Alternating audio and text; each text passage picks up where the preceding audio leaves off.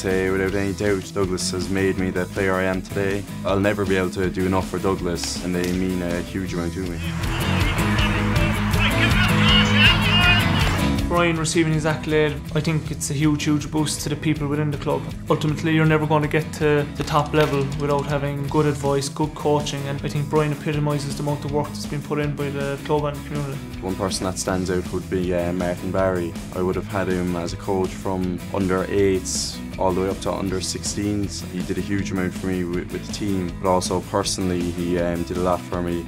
He was told one night by my father, who was involved in the team, if you want to be a good player you need to be good at left and right. And I'd say in the space of 3 weeks at the age of maybe 8 or 9 he had both left and right. He wouldn't know the difference between good and bad.